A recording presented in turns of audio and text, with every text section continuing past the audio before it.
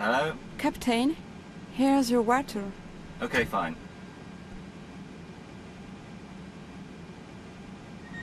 In the cockpit, the buzzer sounds for 3 seconds. The captain pulls the toggle switch and maintains it in the unlock position. The green light on the code pad comes on. Access is allowed.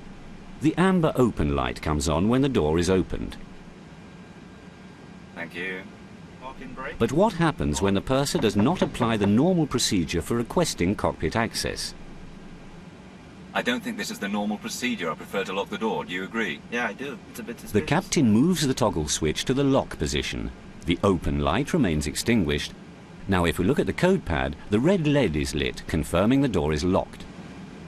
This example shows how to proceed in the case of crew incapacitation. Captain? Captain? Do you read me? It's Sally. Obtaining no response, she decides to use the emergency access procedure. On the code pad, she enters the emergency code, then presses the hash key. This triggers the timer for 30 seconds. The green LED on the code pad flashes, indicating imminent unlocking. In the cockpit, the buzzer sounds continuously, and the open light flashes, also indicating imminent unlocking.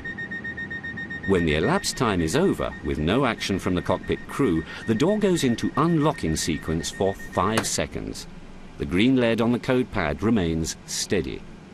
The open light comes on for 5 seconds during the unlocking sequence, and the buzzer stops, indicating the door is unlocked.